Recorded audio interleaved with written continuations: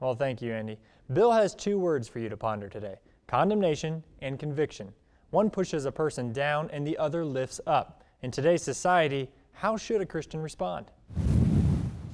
Well, Bill, a powerful message that you bring to Update with Bill Harris this week, and we're talking about condemnation and the conversion that we go through when Jesus offers that. And so for any Christians out there, or maybe non-Christians that are curious of what the Christianity is all about and what they've heard, this is a great message for them to tune into.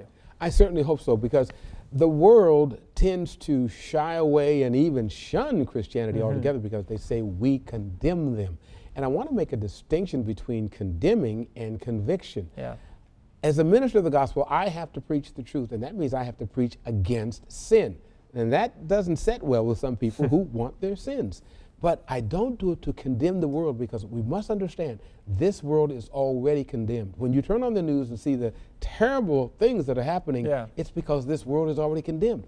God did not send his son into the world to condemn the world, but to save the world. So we must preach a message of salvation. But in the process, we got to point out those sins, and then that condemnation that the world is talking about, it's really not condemnation, it's conviction. The condemnation is to push people down. That's not where we are. The conviction is to bring people up in Christ. So how do we do that when we're living in a society where it seems if you speak even an ounce of conviction, then you are condemning, or maybe people just see Christianity as a bunch of people that are just trying to condemn them? How do we tote that line without saying, without stepping away from what we know are the truths of Christianity? And that latter part, I think, is what's happening in some areas. In some cases, Christians feel so intimidated that they won't take an offering in church, or they won't do this, or they won't do that to satisfy the world. But let me say this to encourage you. The world doesn't care about what you want to take away and sacrifice so that they'll be attracted, because their hearts are not there for that. It takes conviction. And to convict them rather, you must tell the truth. So when you ask, what do you do to make sure you're on that line and not going one way or the other? You have to tell the truth in love. That's exactly the way you have to do it. It's like you do with your own children, you know. You have to tell your children the truth. My daughter came downstairs one day, this years ago when she was a teenager, and she had a dress on that was too high. I said, you can't wear that to the party tonight, you know. And I knew I was risking my relationship with my own daughter. But then if I let her go out there and something happens, then I'd be forever regretful of not having told her the truth. And so let's dive further into what it means when you say that conviction is bringing up, that Jesus, because of what he's done and what God's done, has offered us that conversion away from the condemnation.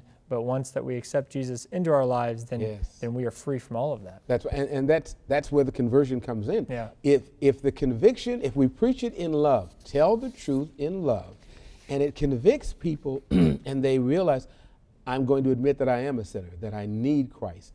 That's where the conviction comes in. Now the conversion comes in because they're reaching out to Jesus Christ and saying, Lord, please save me from my condemnation and my sin. Save me from myself. And then they become converted Christians. And when we talk about that the world is already condemned, we're talking about the fact that that we are born into a sinful world, and that we're dead already. And you talk about the effects of how death separates us on multiple levels, whether it's physical, spiritual, or emotional, that until we accept Christ, how do we understand that we are separated, or that we are truly dead spiritually? We are, and I think many in the world don't realize this, because the Bible talks about how that Satan has a blinding effect on people of the world. So the preaching of the gospel to convict mankind of sin is to take the blinders off, so they'll see themselves really needing God, and then reach out to embrace his son, Jesus Christ. And if that doesn't happen, then the consequences kick in.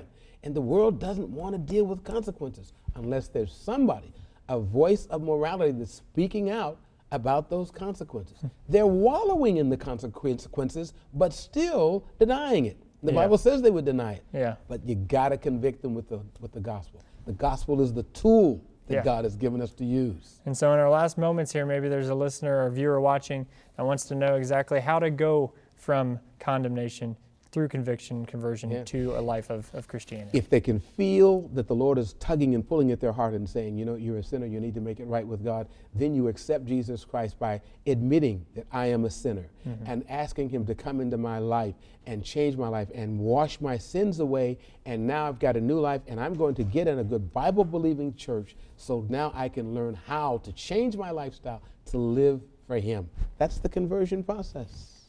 And it goes from condemnation through conversion to conviction, or through conviction to conversion.